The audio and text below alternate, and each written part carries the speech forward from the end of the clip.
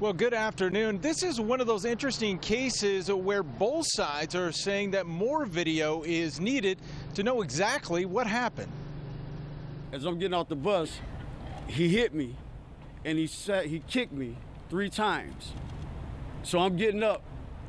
It's a footage before what they see on the footage, which I'll sing.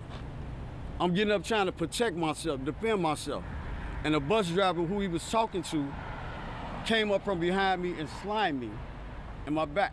And we're asking for the CTA drivers to be held accountable. Again, if it was me or if it was Mr. Madden who did this to a regular citizen, we would be charged with a battery. The video was posted to social media the same day it happened, June 11th, around 2 in the morning near 77th and Western.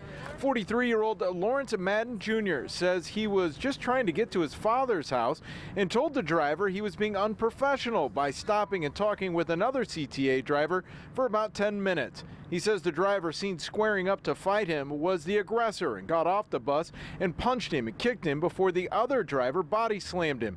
The union president that represents CTA drivers says video from inside the bus, which has not been released publicly, shows Madden approaching the driver first and throwing some liquid on him before he headed to the back of the bus. He says the driver should have never have gotten off the bus to fight with Madden, but he doesn't think that driver or the man who body slammed him should have been fired.